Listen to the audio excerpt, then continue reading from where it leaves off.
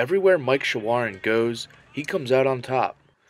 Baseball may be his career, but winning is his trade. He won a school record 11 games in 2014 and helped lead Maryland to its first postseason appearance since 1971. And he did it all as a freshman.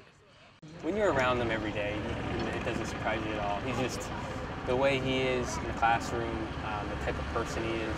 This year, the sophomore right-hander is off to an 8-0 start as the pitching staff's ace. And as it turns out, Shawaryn's been good everywhere he's played. Won the state championship every single year he was in high school, and right before he showed up on campus, won the Legion World Series, pitched a championship game in the Legion World Series. So the guy's just pitched big games all the time, and all he's done is win.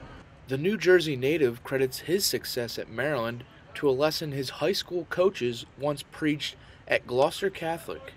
They always harp on, we'll play anybody anywhere. We'll play the best talented, teams, and we're going to try and go out there and beat them. I used to come out here every Monday with him, throw a short box, toss, flat ground, whatever he needed to work on that he thought would make him better. Shawaryn wasted no time translating his winning ways into Terrapin victories. His freshman campaign featured 5 wins over ranked opponents, and he was even better in the NCAA tournament. His first week, he beat Florida. I think by the time we got to South Carolina, he'd already beaten Florida State twice. For us, we already knew what we had. They're all great. I remember each win, individually. They all have their special moments. It kind of helps me, go out there and just kind of have a little more confidence that, I've been able to do this in the past, so I can do it now too.